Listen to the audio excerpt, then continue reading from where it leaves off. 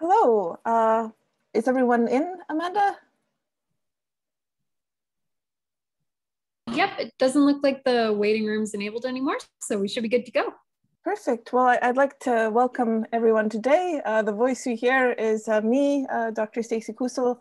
I'm the curator of UBC Okanagan Gallery, and I had the pleasure of working with Sheldon Lewis on this commission.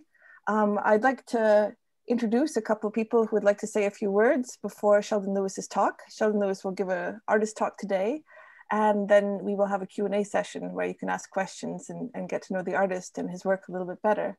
But first I'd like to introduce Dr. Bill Cohen. He's an assistant professor. He's from the Okanagan Nation with extensive kinship ties throughout BC and Washington. He specializes in areas of Indigenous knowledge, research, education, and transforming pedagogy. For over 25 years, he's engaged in community-driven transforming projects as parent, volunteer, advisor, facilitator, and director. He's an educator, artist, storyteller, and author. The focus of Dr. Cohen's continuing research is to identify, understand, and theorize the transforming potential of Indigenous and Okanagan knowledge and pedagogy through organic language and cultural knowledge revitalization. As an educator, he has organized numerous community, school, arts, language, literacy, and numeracy projects involving elders, fluent speakers, parents, and children. Dr. Bill Cohen, if you'd like to say a few words. Limlim Stacey, gonna have to shorten that. White piece Syilx, white piece Lachlacht, white Chiap, Ha Luku Syilx, Sukanakinuch, Itum Hulachtit, Lutben Keen to Huichmentum, Kim to Meastmentum. Kiskiam and Shootmentum, Tachka Keen, me Chachachum, in Chachin Wichuntit. So just greet everyone. We're all arriving here together, not quite in the same space, but we're here, and many of us, I think probably all of us, are in the unceded homeland territory of the Syilx, the Sukanakinuch, and we seek together a new relationship, one based in honor and respect, and we're gathered here to unveil a painting by artist Sheldon Lewis. So it was a Syilx Sukanakinuch artist, and I'll just say a few words about his art. As he uses colors and evocative imagery that really are about telling a story, and this storytelling is very much connected to our chaptik, our history, our smimai, our people histories. And this painting, Chachalk's red dress, is I'll put it this way. I know who this is. I've seen her. She's female. She's a woman. She's a stamia. She's a mother. She's a tum, a skoi, stimtima, kakana, and she's seen her on the courthouse steps at protests. I've seen her in red dress campaigns. I've seen her in marches. She's also a grandmother, a great-grandmother, great-great-great-great-great-grandmother. She was there and taking care of kids when kids had no parents and adopting them. So this is a really strong mother, grandmother, who it's really good to have her with us. So I'm going to introduce our Dr. Margaret McIntyre Latta. She's the director and also a professor in the Okanagan School of Education. And I can say very much appreciation of Margaret as an ally, as a mentor. She's a mother and grandmother, and she really positions herself and her leadership to change the way things are and the way they have been in schooling and educational contexts. And she really does look to do that collaboratively through partnerships that are based in honor and respect. So Margaret. Wonderful. Very, very generous introduction. Thank you, Bill. And thank you to everybody for joining us this evening. As director of the Okanagan School of Education, I very much see the commissioning and installation of Sheldon Pierre Louis's painting as marking a really important evolution within the Okanagan School of Education and the campus as a whole. And undoubtedly, it's a really important moment to reflect on the seriousness of what has happened in the name of education.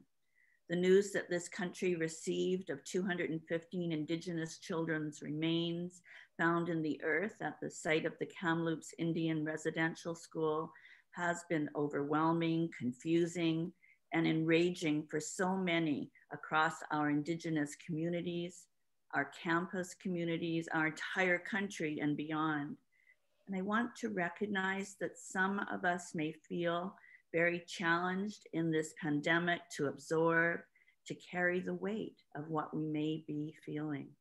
My deepest hope is that this institution, the school, and the community can collectively find paths into healing. It's particularly important for the Okanagan School of Education community to recognize the significances of Indigenous histories, cultures, knowledges, and identities reflected in the learning environment. As the school is situated on the unceded territory of Syilx Okanagan Nation, the installation of Syilx artist Sheldon Pierre Louis's painting significantly offers a cultural, visual, artistic, educative expression. The painting marks an important opportunity for the school, for the campus, and for the greater community seeking together a new relationship between Indigenous and non-Indigenous peoples and the land, one very much based in honor and respect. Artworks are powerful, powerful mediums for expression and communication. And I'm really confident Sheldon's painting will be such an educative catalyst, prompting ongoing teachings through conversations with prospective and practicing educators and the greater university community for generations to come. So thank you to Sheldon, and I'll pass it back to Stacy. Thank you, Margaret. Thank you, Bill. We'll get to Sheldon very soon here. I'd just like to say a few words about the UBC Okanagan Art Gallery and the Public Art Collection. I want to echo Margaret in that this is a time of great changes and greater understandings. And we could even see it in the Public Art Collection. The Public Art Collection, as of right now, is only 5% Indigenous art.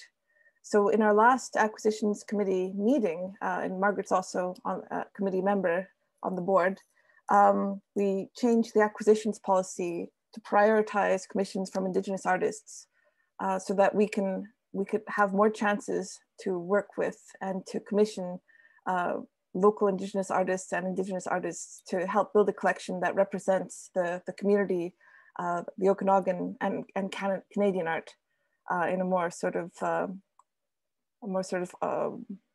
appropriate way, let's put it that way. And a few words about Sheldon Louis. Sheldon Louis is an artist that brings people together, and I think that's one of the most exciting things about his art. Obviously, he's very skilled as a painter, as an artist, as a muralist, but also he is a community leader. He's well known and well liked by the local community. His voice is one that's very much respected and needed, and it's been a thrill to work with him. I forget if I met him at the Indigenous Art Intensive organized by Tanya Willard, or when I was at the Kelowna Art Gallery. But he's always been a person that's an active part of the contemporary art scene in the Okanagan, and also I probably part of education and future generations as well. So it's with great respect and honor that I'd like to welcome Sheldon Louis here tonight to give a talk about his most recent commission and about his artistic practice. We're going to take a break at 7:50 to open the floor to questions and answers. If anyone has questions or comments or would like to have a chance to chat with Sheldon. But besides that, thank you all for being here today. And thank you, Sheldon, very much for coming here and doing this. Thank you. Thank you for that intro, Stacy. And you know, thank you, Bill, for your kind words, and Margaret as well. Each one of you who have did the introduction, we've all had you know, a relationship one way or another through the work that I do, either as a leader or as an artist. And you know, to keep coming back and engaging and re-engaging and doing more work with all of you through these different roles and different institutions it's an honor. You know, you guys are creating space for us when in the past there really wasn't much space for us. So I got to lift my hands up to all of you for the work that you do in your respective roles and in the community, for using your platform to create more opportunities for us Syilx Nation members. So thank all three of you. White Peace Nok Syilx and Chai Squeeze, Sheldon Lewis, Kintal Sinklachuten. Hello everyone, my name is Sheldon Lewis. I come from the Okanagan Indian Band on the north end of Okanagan Lake. I've been born and raised in the 6 Mile Creek area where my family is situated. You know, my entire life has been engulfed in art. From a little child, you know, as old as I was, young as I was, being able to pick up a pencil or a crayon, it was something I've done my entire life. I was blessed to have a father who was an artist and who had always nurtured and supported and taught me, you know, everything that he could through his different artistic practices. He was a multimedia artist, and he himself was well known in community, as well as Barb Marchand, you know, another relative and a mentor of mine. She was very important person, and as well as my auntie Twee Lucy Lewis. Those three family members were instrumental in me being here today, you know, and I have to always acknowledge that every time I'm acknowledged for the work that I do and for my skills. Although it is a gift that I carry and I was given, a lot of what they've done in helping me and supporting me and inspiring me is it's a big part of my journey. So, you know, at the age of 6, these three individuals, as well as a number of other Okanagan Indian Band community members, did a community art, I guess an art show exhibit within community. And at 6 years old, I went home and I told my father, that's what I'm going to do with my life. I mean, most parents probably don't believe their 6-year-old child. Your career decisions probably change 100 times between 6 years old and being an adult. But to be honest, mine never has. It's always been this. And so knowing that and having that strong sense that this is what I was meant to do, you know, I'm grateful to be here. And I've had in the past Eric Mitchell and Chris Marchand, who coincidentally also have done a lot of important work for UBC, sat myself and my partner down, who herself is a multimedia artist, and they explained to us that as artists we carry a very big responsibility within our communities and within our nations. And they said that, you know, the gift that we have of being able to envision things and see things through the lenses that we do, there's only so many of us that are given that gift, and we have to respect that and use it in a good way. And so I've carried that, you know, over the last few years and been really mindful that I have to use my gift and my platform to create space for others, to document, to teach, to educate, to fight. you know, a lot of times I go into school settings and, you know, prior to COVID, I was doing a lot of youth mentoring through the arts. And I always share with those young minds that as artists, they have the ability to really enact change in the world. You know, a lot of times society overlooks the artist's contribution to the world. And, you know, I was lucky enough that I had, you know, family to nurture that in me. But a lot of times our young ones, especially our Indigenous youth, they lack those types of mentors and leaders that can help them understand that and guide them. And so, you know, in understanding my role as an artist and treating it as such, you know, I've really taken on a responsibility of trying to help and support and nurture our young ones. And I always use my art as an opportunity for education, you know, and this piece is no different than any other piece that I have. This one's a little more, not as subtle as some. In coming into becoming a professional artist, I mean, I've been an artist my entire life, but I've pursued it professionally probably the last 7 years. I spent 20 some odd years in addictions and alcoholism from the age of 14 to the age of 31, I believe. And it was in coming out and becoming sober and traveling down that road that I really decided to respect my gift, give it the attention that it needed, and nurture it in the way that I needed to. And since then, there's been so many good things that have been placed in front of me, so many amazing opportunities that, you know, again, allow me to take my gift and share it with everybody out there and help teach and educate. And so, you know, these last 7 years, I spent the first little bit being a bit reserved, I guess, and maybe a little careful with the type of imagery and messaging that I was putting into my art. I didn't want to come out and be completely in people's faces with my political messaging and my environmental advocating. I wanted to, I guess, create a presence first, you know, and I played it safe and did a lot of work that, as Bill had spoke of, you know, attached to our chaptik, attached to our culture, you know, and you can see the imagery behind us, which coincidentally one of Bill's daughters and a few of our other youth helped me paint.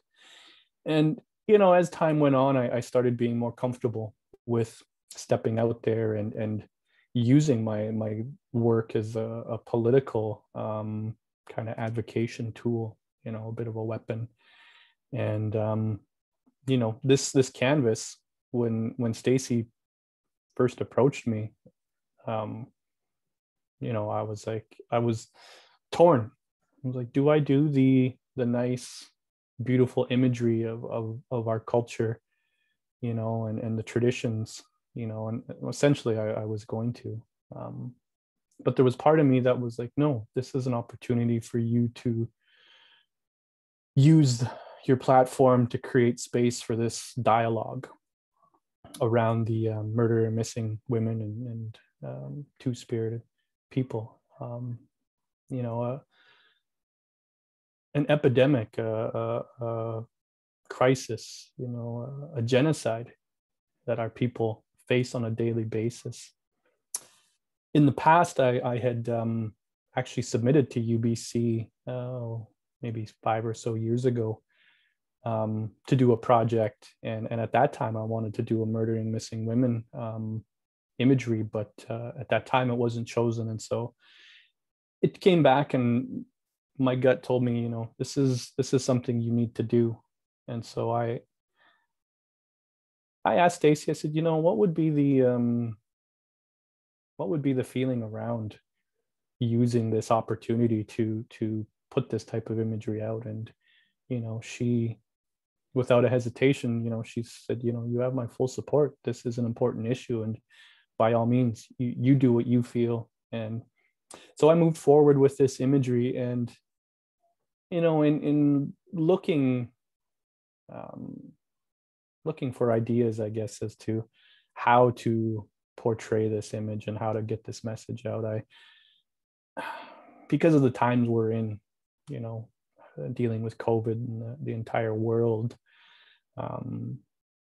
moving through this very new space that we're in, I really wanted to create a space that spoke to the time that we were in, time that we as Indigenous people are in.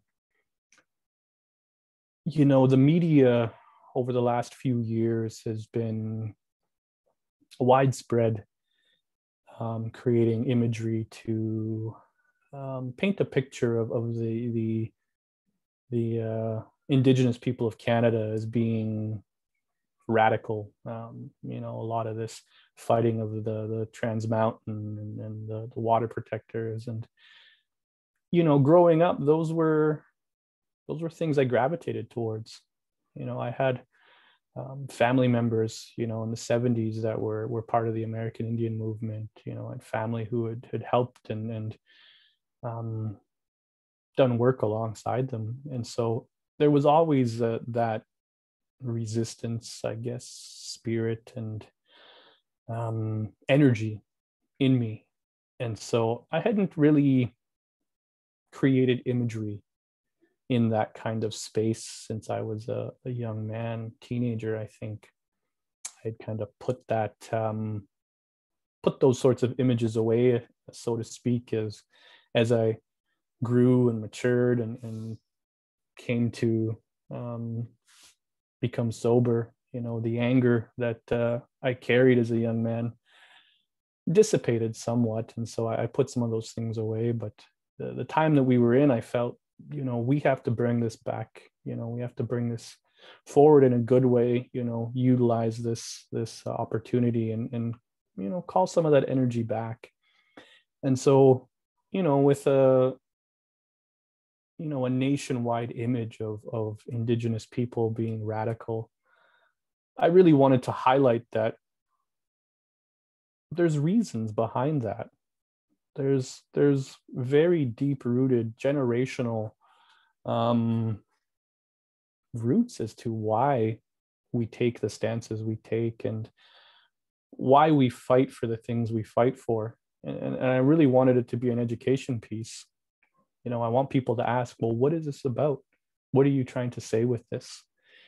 And the time that we're in, we have been fighting and arguing with the federal government to enact a lot of these different documents that our people have informed. The Truth and Reconciliation Calls to Action, the final report of the National Inquiry into Murdered and Missing Indigenous Women and Girls.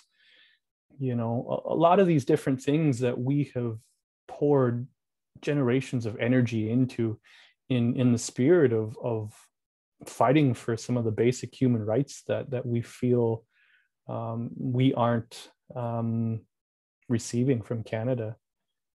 I wanted to highlight that, and I wanted to start that conversation.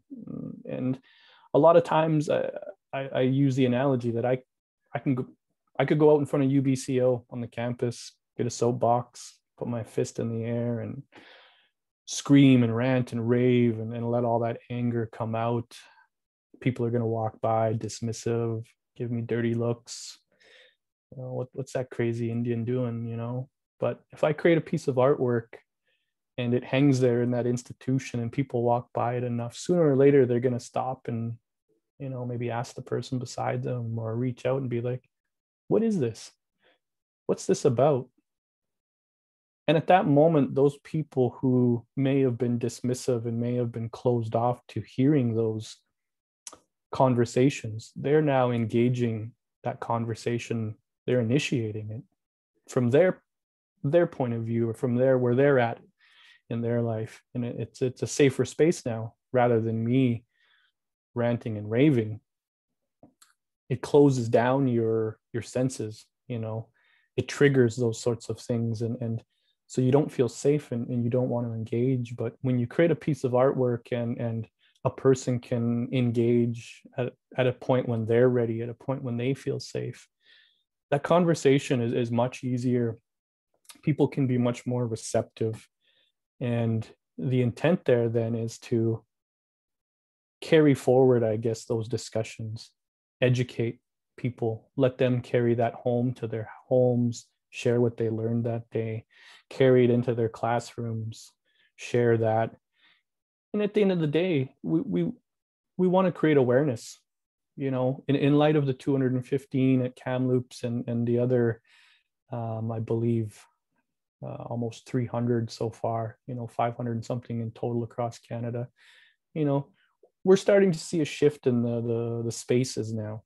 People are ready to start having some uncomfortable conversations, facing some of the dark present. You know, we hear quite often, "Ooh, it's a dark, you know, it's a dark part of Canada's history." Well, it's the present.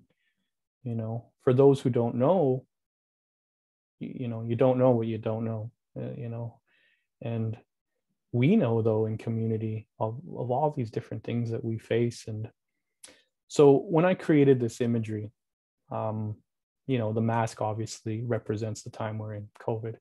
I really wanted to highlight that because, you know, I don't want to take away from any individual's own personal experiences, what they're going through during this time in COVID. I know we're all experiencing a different world for the first time, but we've seen and heard a lot of people speak that, you know, this notion that wearing a mask and having to be isolated and whatnot is, you know, it's an infringement on our rights. It's oppression.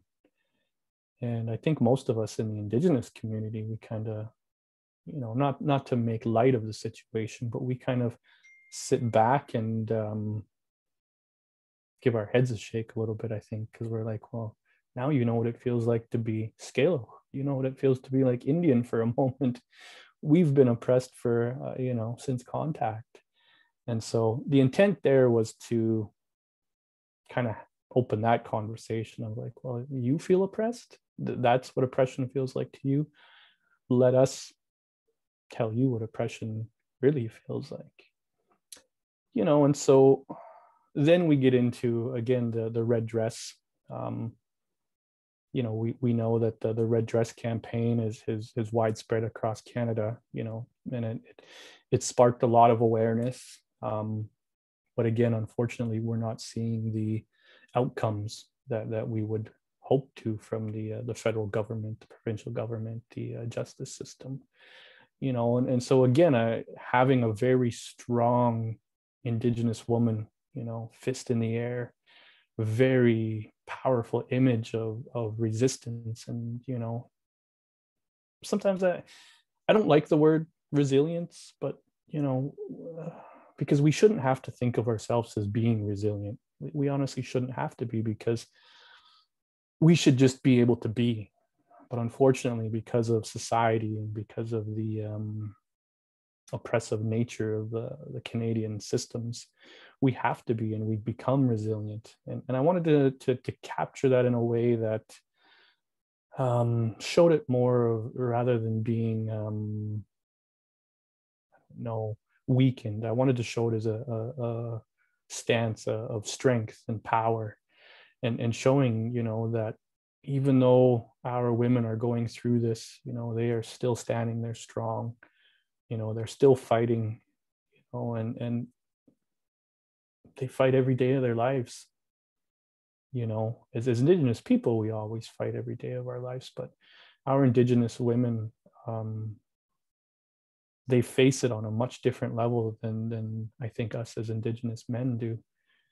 You know, so much toxic masculinity and whatnot out there in the world, and in the different systems they have to enter, the workplaces, the institutions.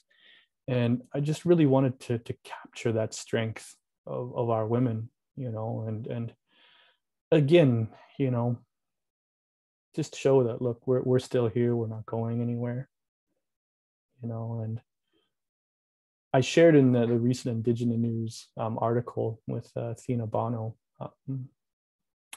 that in the painting, if you'll look closely on the temples of the lady, there's red ochre marks, some tulaman.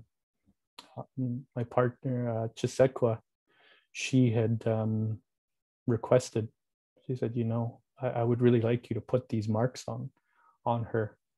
And I said, yeah, no, by all means, you know, and for us, when we're going into different spaces, we use those marks as protection, spiritual protection. And so, you know, wanting to show that as this woman is doing this, you know, important work and standing on that front line, that, you know, she is protected and she is mindful of her own self and her own need to protect herself when she's out there doing that work, you know. And so, yeah, it was a tough process to go through, you know, but at the end of the day, you know, I felt that coming in and creating this imagery for UBC, you know, I think that because it's a space that cultivates and nurtures young leaders that are going to go out there into the world, these are the spaces that we still have to have these conversations. You know, I certainly hope that these conversations are going on at homes and around dinner tables. But at the very least, we need to at least initiate them here, so that way that hopefully we can connect in some way with these young minds and educate them that, you know, this is what we go through. This is what our women go through.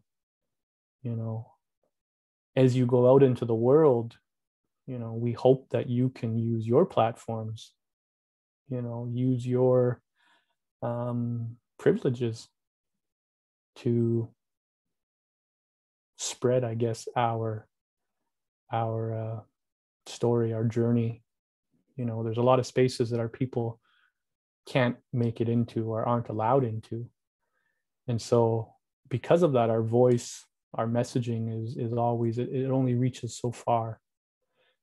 You know, I think this recent issue with the Kamloops and the 215, we've seen a lot of allyship, you know, in these last few weeks.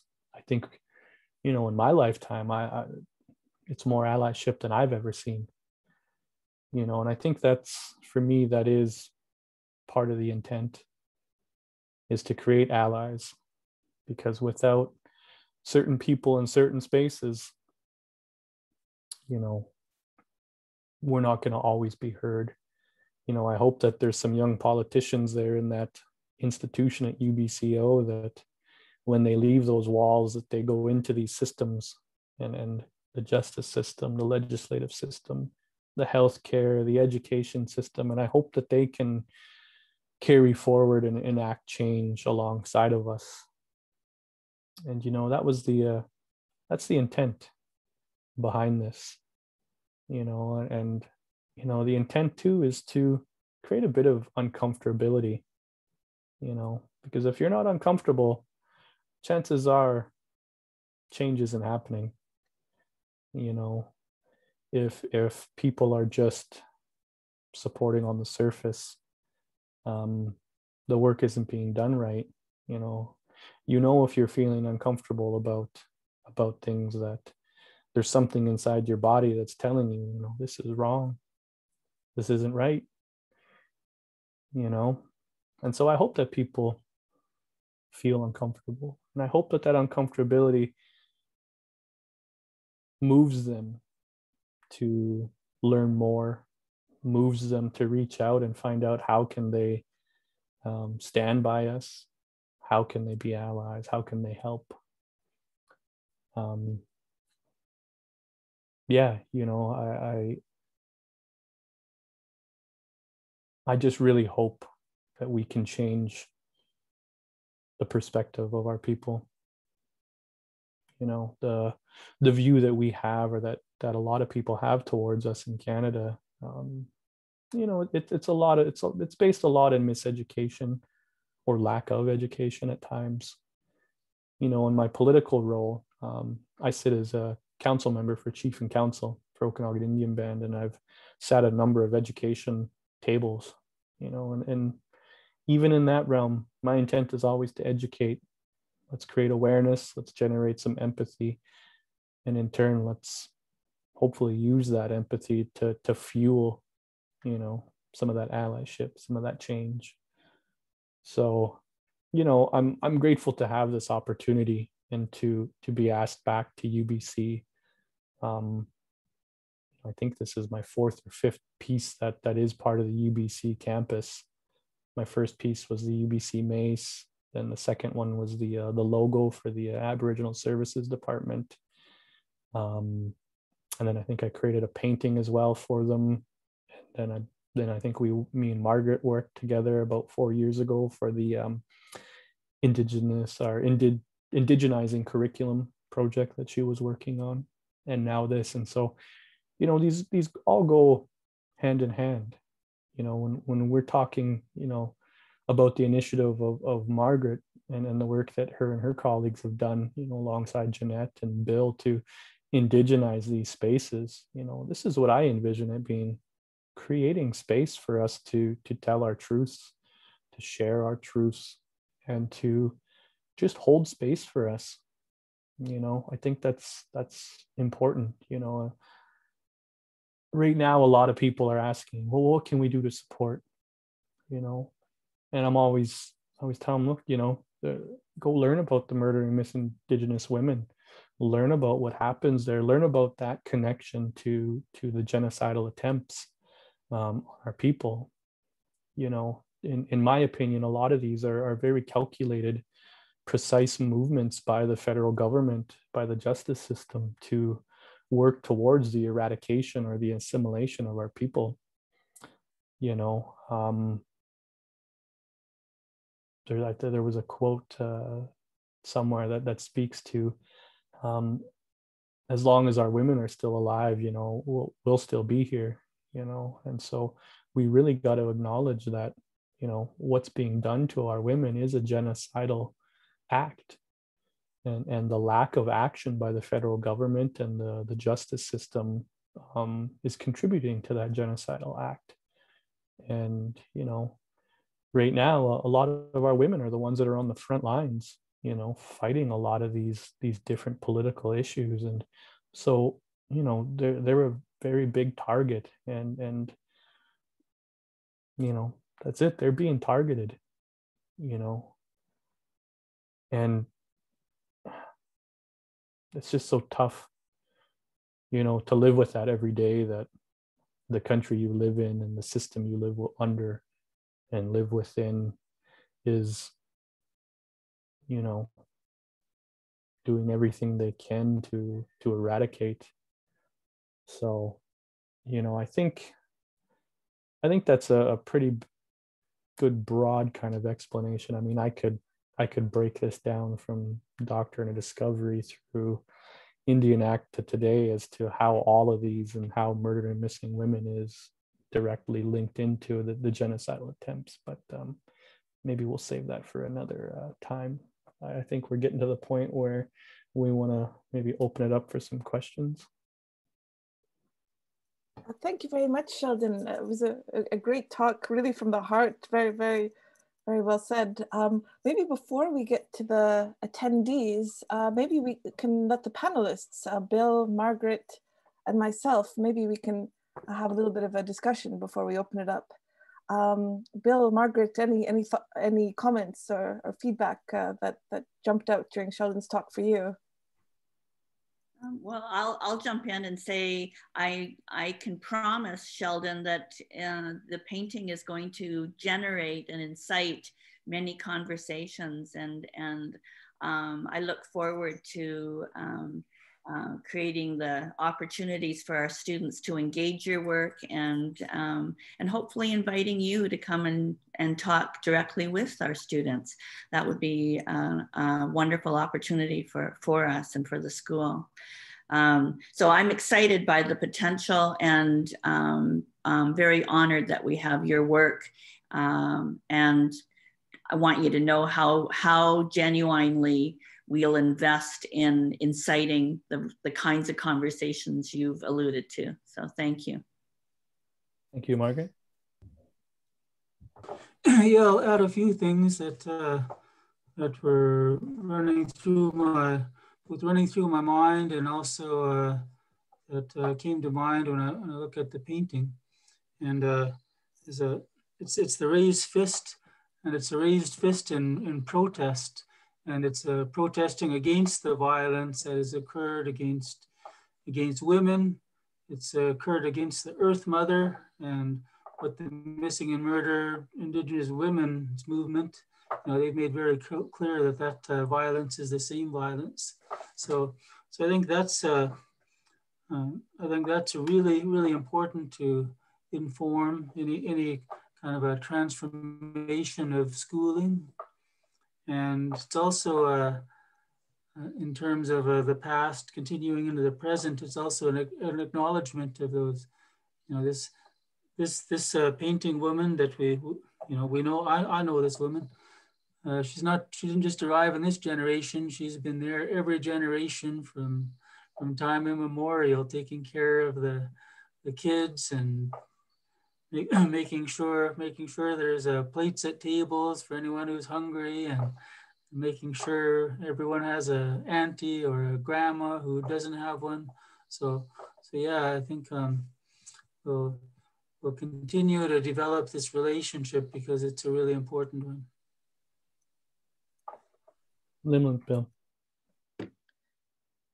Thank you. And thoughts that came to mind during your talk, Sheldon, for me, we've worked together. We're working on other projects also at UBC Okanagan about a bureau for the daycare, but we haven't had a chance to have a coffee in a while because of COVID. We haven't had a chance to hang out. But when you were talking about how your family had family members who were in the American Indian movement and politically active, I've never had the chance to discuss with you that I had the same, that my mother was also politically active in the 1970s. Her mother was politically active. Her grandfather stood with Louis Riel, that it's actually several generations of Indigenous activists, and it's something they pass on to their children. It doesn't matter how many generations it goes on. It's something we're raised with. And it's something that it creates a lot of meaning, and art is a wonderful vehicle to sort of express these ideas that we're raised with. So I sort of saw a similar background, and maybe that's what helps sort of amplify these voices, is that they come from many generations. Yeah, by all means, it was something I was raised around. I don't know, I just grew up thinking it was normal to be in those spaces, and growing up and now becoming a political leader for our nation.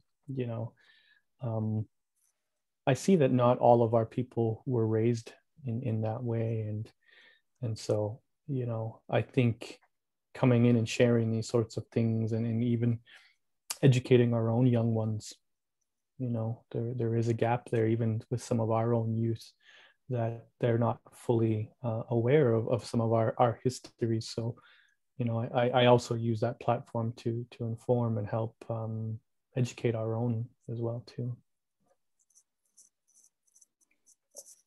Well, thank you. I see we have our first question from the attendants. It's from Alana Vernon. She says, "I'm always impressed with the details and symbolism in your paintings and carvings. Can you tell me more about those elements in this painting?" Yeah, hi Alana. It's good to connect with you again. Alana was actually instrumental in getting me into UBC when I carved the ceremonial mace that's carried during convocation. Her and Bernie Marchand were quite relentless. I turned them down 3 times. I'm glad that they called me back the last time, and they convinced me to come and do this work at UBC. I think some of the symbolism when we look at, I think I alluded to the mask and the red dress. And when we look at this painting as well, you'll notice, and it's adorned with elk teeth.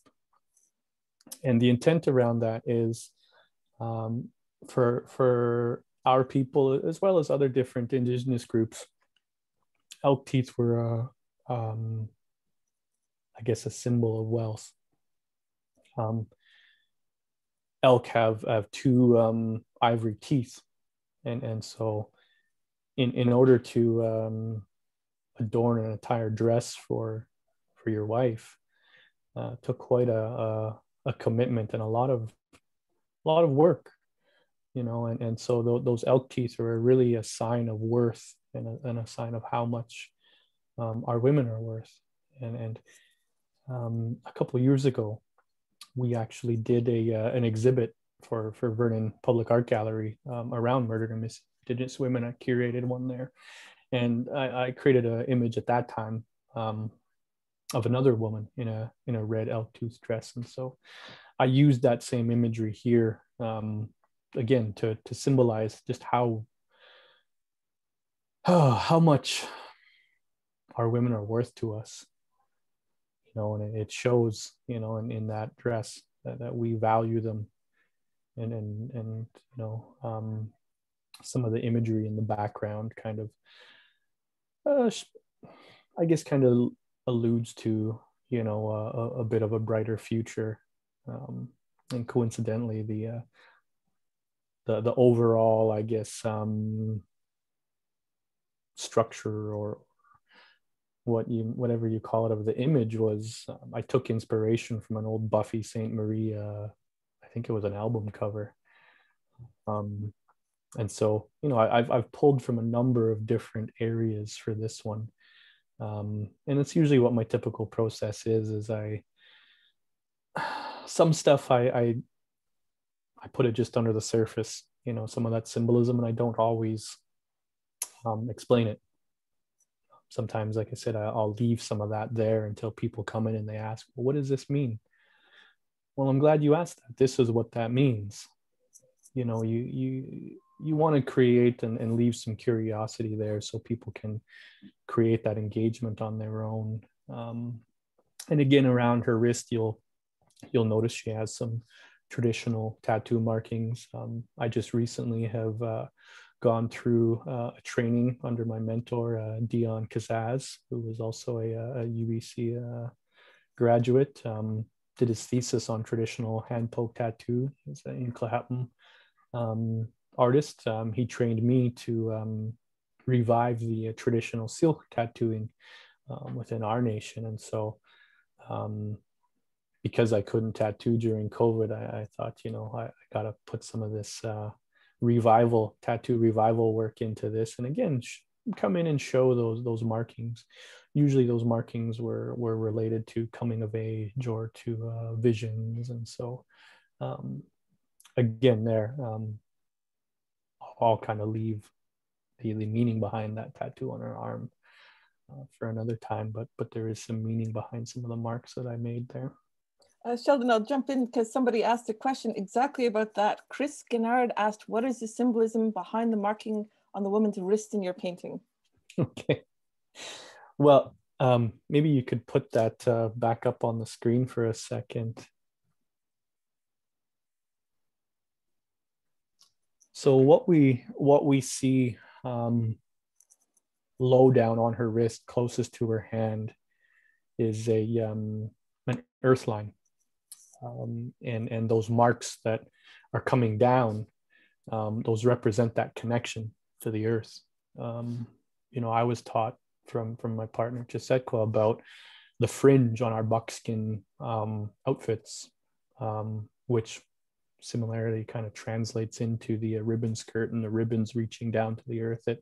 It's intended to show our humbleness and our connection to the earth. The next line we go up, it shows it's a waterway, a river or a creek.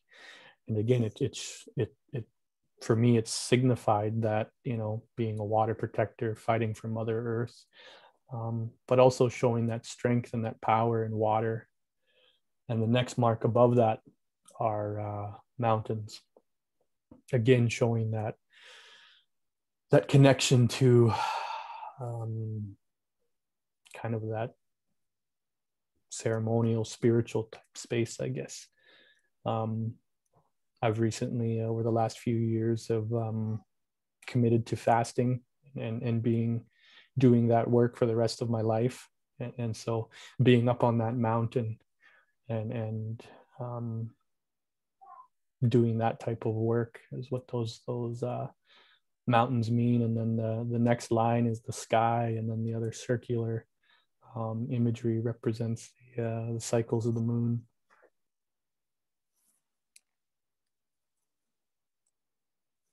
Thank you for the question, Chris, and thank you for the explanation, Sheldon.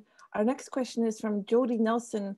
You have created such a multi-layered piece of art. It makes me wonder if you have specific parts that provoke you. Specific parts of this, I mean, you know, everything provokes me about my art. You know, I'm usually quite deliberate with everything that I put in there. But, you know, I think, you know, Bill alluded to it, you know, that fist in the air, you know, that show of strength and that show of resistance, resilience, you know, that fight that's in us, you know, it really, it brings me back, you know, to those days when I was a very angry young teenage man, and I was filled with anger and angst. You know, it brings that back a little for me, you know, and being able to show it here in this imagery, given the position that I have as a political leader. I've had to learn and watch those around me and learn about tactfulness and being very mindful of how I use my voice. So there's some times where these emotions and these feelings, that teenage boy, they come to the surface, and a lot of times I can't say what I want to say because I got to be mindful of my role and that responsibility that I carry. And so sometimes when I'm not able to, I guess, verbally get those sorts of things out, it tends to find its way into my art. It's a bit of a release mechanism for me to just get that energy out, because if I don't get that energy out, it starts to pour over into my work, into my family. And so yeah. And a follow-up question from Jody Nelson. Sheldon, I wish to say lim lip for sharing with us this beautiful piece of art and for taking this time to speak your wisdom and the wisdom of your people with us. You have said that the artist has a responsibility to use their platform to create space for engaged dialogue. Do you foresee a space where young non-Indigenous allies might come together with young Indigenous artists to spend time together? Yeah, I mean, by all means, you know, I think the young people of today, they're living in a much different space than from when I was a young person. And I imagine, you know, a much different space from when Bill was a young man.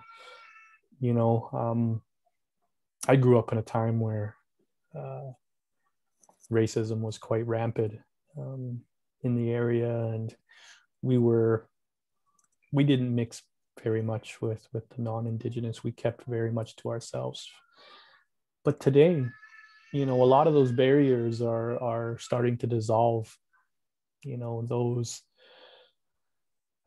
thoughts and those feelings towards Indigenous people, I think, are starting to shift now with these newer generations. People are starting to see us more as humans than, I think, for the color of our skin, you know, in these younger generations. So, you know, I'm already seeing some of those shifts where different cultural groups and backgrounds are starting to come together, you know, and by all means, I hope at one point some of these young artists that I've helped mentor will be part of those, creating those spaces. Thank you. And just a note, there were two Jody Nelsons who asked two different questions. And one of the Jody Nelsons said, I didn't ask that question, but yes, I do think there's two different Jody Nelsons here today. The next question is from Maggie Shirley. There's only one Maggie Shirley. Way Sheldon, I want to contradict the idea that your early work wasn't political. Your show in the Kootenai Gallery made a political statement. That's part of what I love about your work. I have a question about the sun in the painting. What is the symbolism behind it? Hi, Maggie. I wished I could get over there into the Kootenai areas this year, maybe next year after COVID. You know, Maggie had curated a show for me and my partner called Determination, where we spoke to the environmental impacts of the dams on the Columbia River system. But I think, you know, those ones were definitely political. But I think about 7 years ago, Maggie, I was still playing a little bit safe with my imagery and being a little bit more covert with some of the messaging. But the image of the sun, you know, I took some of this inspiration from an album cover of Buffy St. Marie. I think somebody had kind of reworked it a bit, remixed it, but it was an image of Buffy standing there. She didn't have her fist in the air, but she was standing there with this nice, big, bright, you know, sunny background behind her. And, you know, this was the 70s, you know, and that feel of that flower power and you know, what those sorts of things evoked. You know, I wanted to kind of, I don't know, capture, I guess, some of what that old movement was from back then. You know, today it's framed a lot much more around, unfortunately, violence and you know, militarized type movements. You know, but this one I wanted to just capture that there's much more to it than that. You know, there is a lot more love, I think, behind the movements that we bring forward, but a lot of times it's just not captured and seen. So I just really wanted to capture that there and show that, you know what, no matter how dark of a place that our people can be in it sometimes, you know, there always is some of that brightness and some of that sunshine there. Thank you for the question and the answer. Sheldon, just to jump in about the sunshine, when you were speaking about Indigenous women being targeted or being targets, right away I thought that this looked like a bullseye thing sort of behind her head as well. It was maybe unintentional, but I just saw it. I had the same thoughts, you know, and I also, it does kind of almost it almost invokes a little bit of almost biblical type imagery as well too. And I was like, ooh, I don't know if I want to add that. Halo, there, it's sort of like a halo thing. Yeah, I definitely didn't mean that, but after I started painting it, I couldn't help but see it in that way. But you know, even in that sense, you know, it does show, you know, these people, you know, because in that type of biblical imagery, you know, they used to use that light, that kind of halo imagery to show, you know, the importance and the divineness of a person. So I think it works. It wasn't, you know, the intent here, but I think if we were to look at it in that light and reference it in that way, you know, it would also kind of show this woman in that type of light as well too. Yeah, that's a good point. Yeah. If there's any other questions from the attendees, or if the panelists would like to say anything before we sum it up for today, Margaret or Bill, any last questions or comments from our other panelists?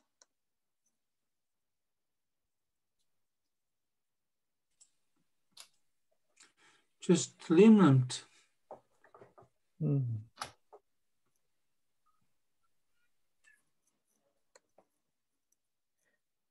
You have a lot of thank yous here. You have a lot of limits. Maritza Lewis has a question for you. Where would you like to see your work go in the future? Maritza, she's a fellow artist and cousin of mine. She's doing some pretty awesome work out there in the world. You know, future, you know, I don't know really, you know. I don't really think too far ahead. You know, right now my thoughts are just getting the work on my plate done that I have. But you know, I think, you know, my intent is to create a piece of artwork that can be in any type of institution. You know, something that's going to continuously generate conversation. You know, I know that with UBC, the works that I've done there are going to outlive me. The conversations that those pieces generate are going to go on long after I'm not here, you know.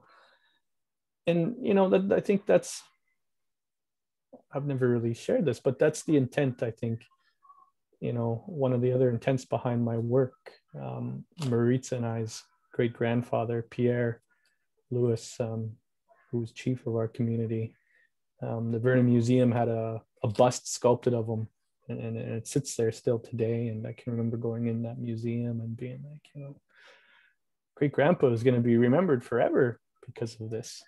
You know, I always was like, man, I want that.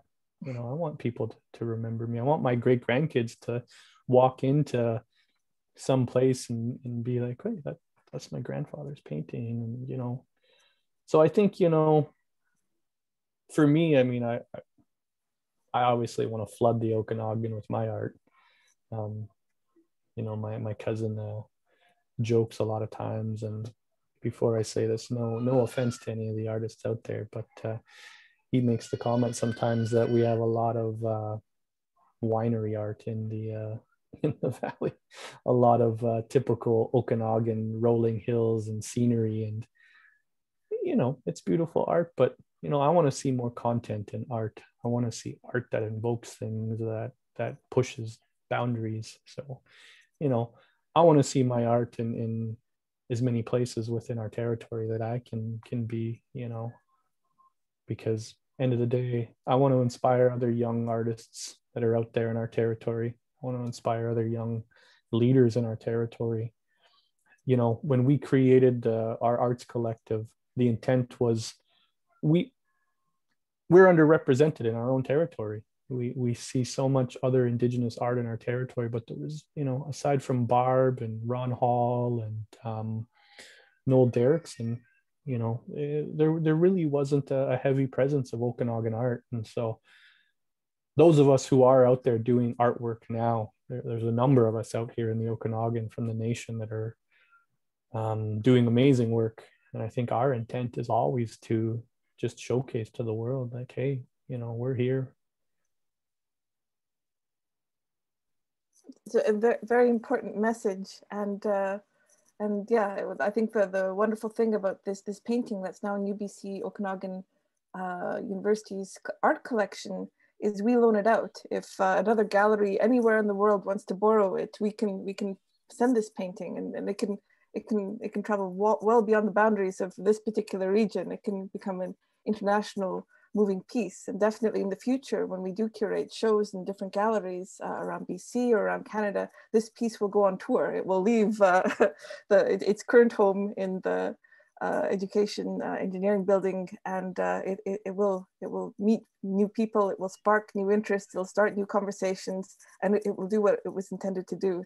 Thanks to Sheldon, Margaret for commissioning it, Bill for being here today, and everyone who attended for making this a wonderful event, a wonderful evening.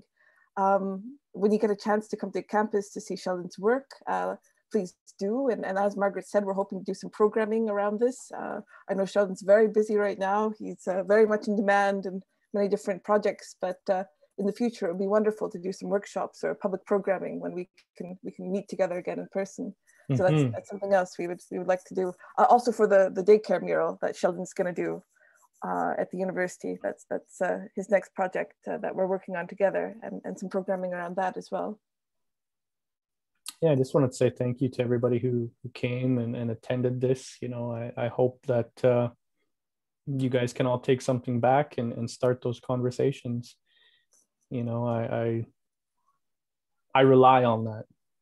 Well, I can only do so much as an artist. The real work is done after people see the art and they start to have those conversations. Absolutely. Well, thank you very much for everyone who attended this talk and helped organize and be here tonight. I guess we'll call it a night then. Everyone take care in this hot heat, and we'll see you around. Goodbye. Have a good night, everyone. Bye. Night, Sheldon. Thank you. Thanks, Stacy. And thanks, Mel.